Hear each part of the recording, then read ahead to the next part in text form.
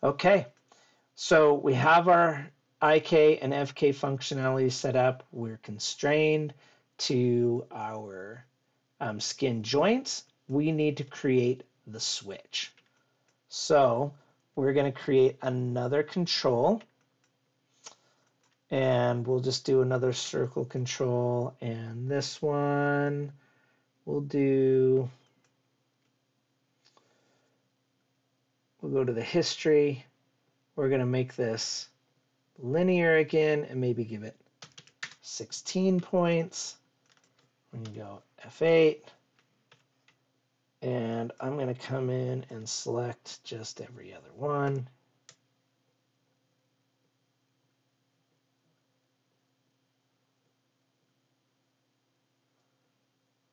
Like that, and then I'm just going to scale that out to make a little star. This is going to be our switch control. All right, so we have our switch control. Now the switch control, all it's going to house is our IK-FK switch functionality, and that's its main point. So our translate, rotate, they're not going to matter so much. So what we want to do is we're going to name this our IK underscore FK underscore switch underscore control. And we need to add another attribute to this. So we're going to go up to edit, add attribute. That will pull up this window. All right. And we want a boolean, right? We want on or off. Some people do a float, and they like to do a float of like 0 to 10. It's just a preference thing. The 0 to 10 would allow you to kind of blend between, but generally I just like on and off. So we're going to call this IK underscore FK, and we're going to add it just as a boolean right there. We will close that. And now with that, we need to bring this control up to our wrist. So what I'm going to do is I want it actually constrained to my wrist joint. So I am going to select the wrist joint and control select the IK-FK switch. And then I'm going to go up and select the parent constraint. So again, my maintain offset is off. So constrain parent, it's off, and that is fine. And I'm going to click apply. I'll close that. Okay, so it snaps it up there, and I'm actually going to leave this constraint on because I want it to follow that joint, and that joint is going to be controlled by either the IK or the FK control. But when I have my IK on, I want my FK controls off. And when my IK is off, my FK controls will be on. So they're going to be turning on and off. But the switch, I always need present and available. So with my switch selected, I'm going to hit F8. And I'm going to rotate it this way, 90 degrees. And then I'm going to move the whole thing up. Well, let's make it a little smaller. Yeah, maybe like that. We're going to move that up just like this and hit F8. So that is now going to follow wherever that wrist joint goes. It will just be attached right to it. So now I need to add some functionality. So we want to open up our node editor at this point. So we're going to go Windows, Node Editor, and here it is. We're going to clean it off so we only have this. And what we're going to do is we need to add in our control. So we're just going to add that. We don't need the shape, so we're going to move that off here to the side. We're going to have this control. And then we're just going to go down and we want the constraint of each of these joints on our skinned joint. So I'll turn off my IK 0. What I'm going to do is I'm going to come up to my skin joints in my outliner here, and we'll start with our left shoulder joint parent constraint. So we have to select the constraint node itself and add it here. And then if we double click on this little icon, it's going to show us everything that we have. And we just need to get to zoom out, make that a little bit bigger. There we go. All right, we need to get to our constraint targets. These right here, left shoulder FK and the left shoulder IK.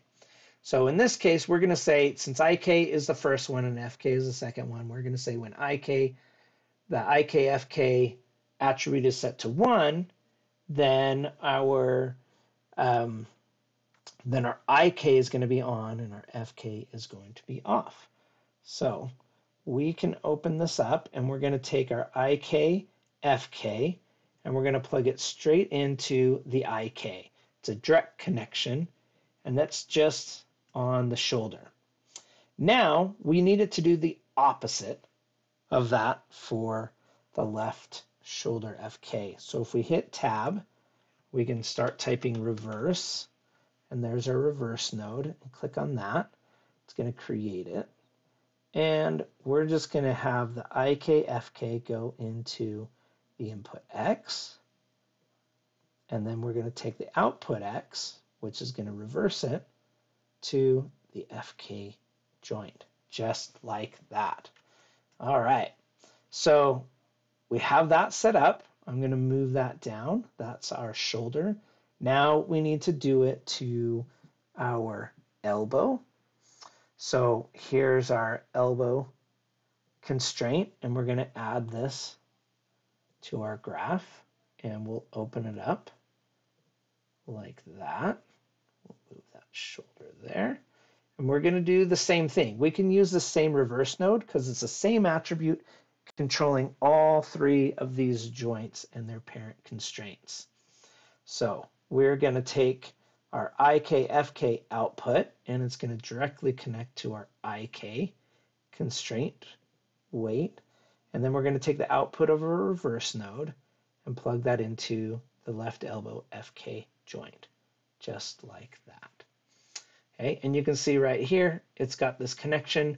It's already set to 0 and 1, so that the FK control is on and the IK control is off. Now, we are going to take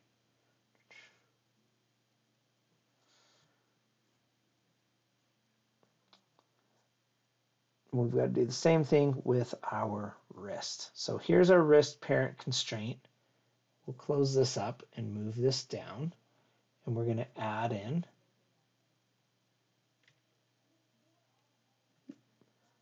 that's our elbow.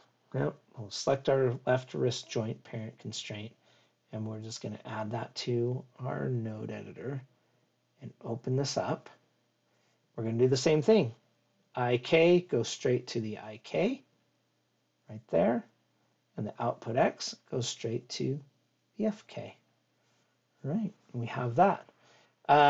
Now, the other thing that we want to do is we want to have the same control turn on and off the visibility of the control. So only one is on when it's actually active. So we're going to move this down. We've got our joints working. Now we just need the visibility. We're going to use the same switch control and the reverse node to affect those. So the first thing we're going to do is we'll select our IK control, and we're going to add that, and it's going to give us that shape node. We don't care about that. And we just want to open this up to get to our visibility right here. And we know it's a direct connection, so we're going to take our IK FK, tag that right to our visibility, and look, it's turned it off automatically. Hooray! All right, now we need to do the same thing. We're going to do it to our shoulder control. And the shoulder control, whatever's turned off, everything down the line will turn off as well. So we'll select the shoulder control. Let me actually move this down. Select our shoulder control and add it. We'll move the shape. We don't need it. We just got to get to that visibility. Now it's the opposite. So we need a reverse output X coming into the visibility. And that should set it all up. So now you can see, even though I don't have, let me turn on my skin joints. All right. We're going to have this. It is rotating down. See our nice switches going back and forth. And we can pose that how we like. And we can go to our IKFK switch and we can just type 1 to turn it on. And now it'll snap it over to the IK joints. And now we can move and pose this however we like. Okay, we've got some wonkiness with our elbow, but that is just the issues with pull vectors, and we know how to fix that. Right? We need a pull vector. We need a pull vector constraint. So we have this set up. We're going to get that set up, and then we're going to get our twist in. And our twist, when we twist this, it needs to twist that a certain amount. Okay? And we have to do that very carefully because we want basically the wrist twist to control its parent. And we can't do that because it creates a cycle, right? The parent or the child's controlling the parent's controlling the child's controlling the parent, and it creates this cycle error that will go crazy, and your rig will go crazy, and it will break, and will not be good. So we don't want to do that. So let's first set up our pull vector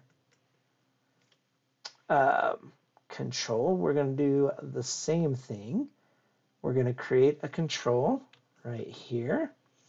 And let's go to the history on that. We'll make it linear again. And maybe we'll just do 6. Make it like a hexagon. Okay.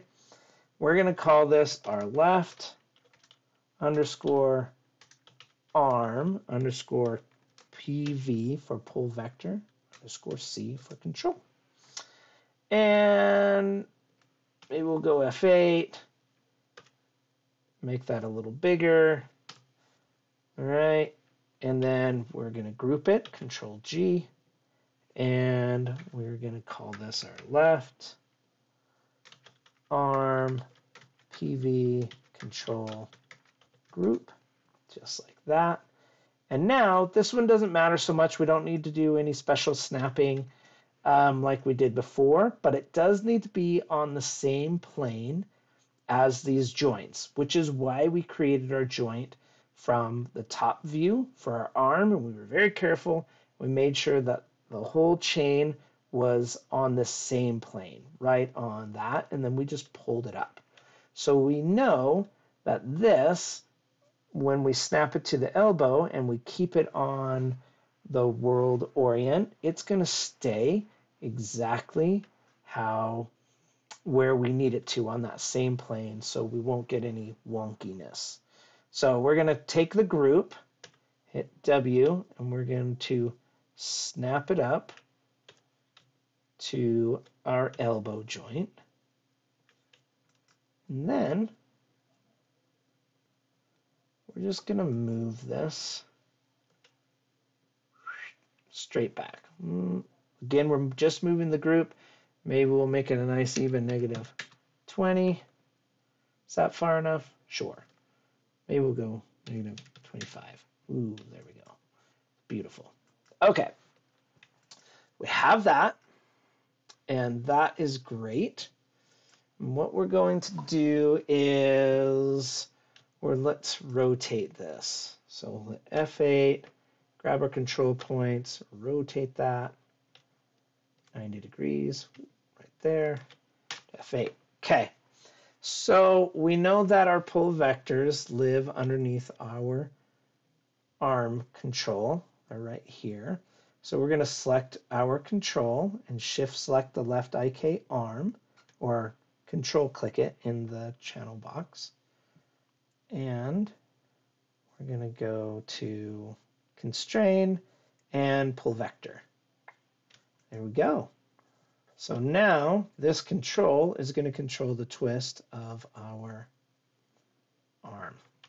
Excellent. That is 100% what we want to see.